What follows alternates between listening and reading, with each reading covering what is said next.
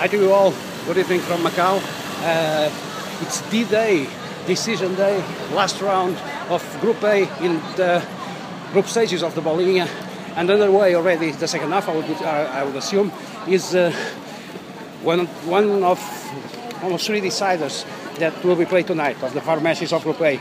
It's Sporting and Lampac.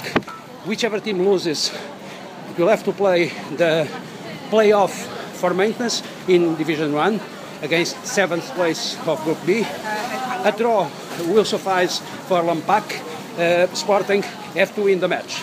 A dog's day for me. I'm on my way to Don Bosco for post-match report, and I will post you the score ASAP. Thank you.